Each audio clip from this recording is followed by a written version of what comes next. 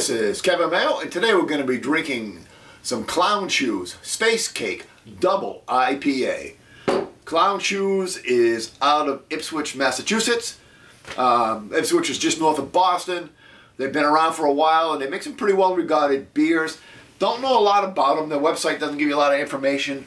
Don't know too much about the beer other than it's like 9% alcohol, double IPA, mosaic hops, and it was bottled on 8/26. So this is like October 9th, so it's like 6 weeks old. Hopefully it's still fresh enough.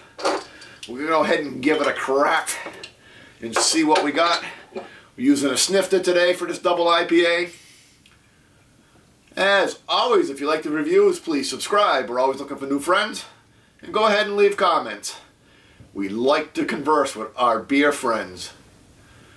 I mean, to me that's always one of the great things about drinking beer. It really is a social activity. So sitting down here in my basement drinking alone, not so exciting.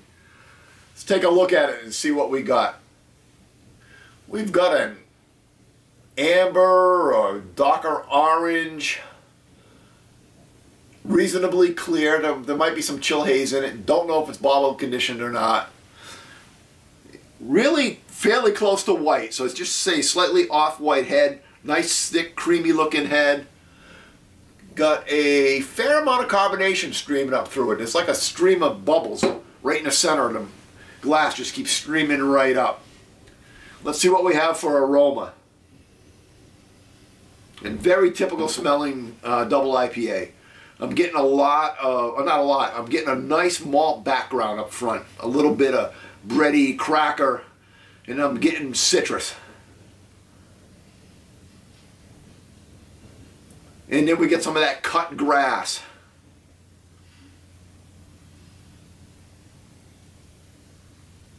Yeah, it's almost like a passion fruit.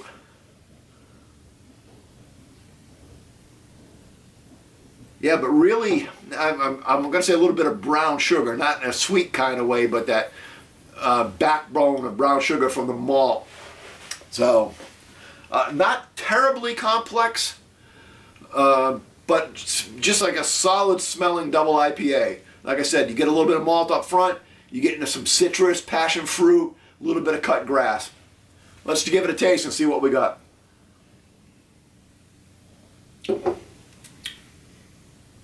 So, you get a little bit of that malt up front, helps balance it out. Get a little bit of alcohol in the beginning of it. You do taste the alcohol.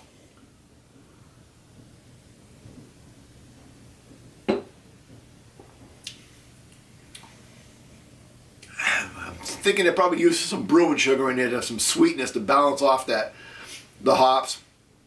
Get some of the cut grass. Finishes very dry. It's a drying beer.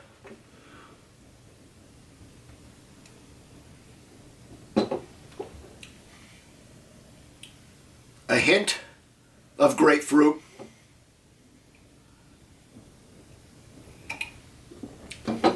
And again, that tropical passion fruit's kind of in there.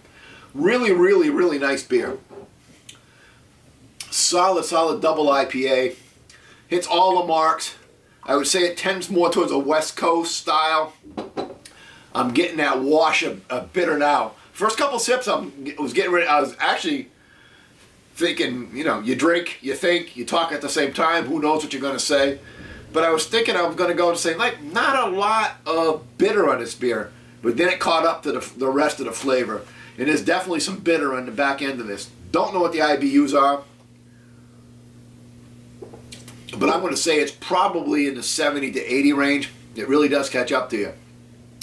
Well-crafted double IPA.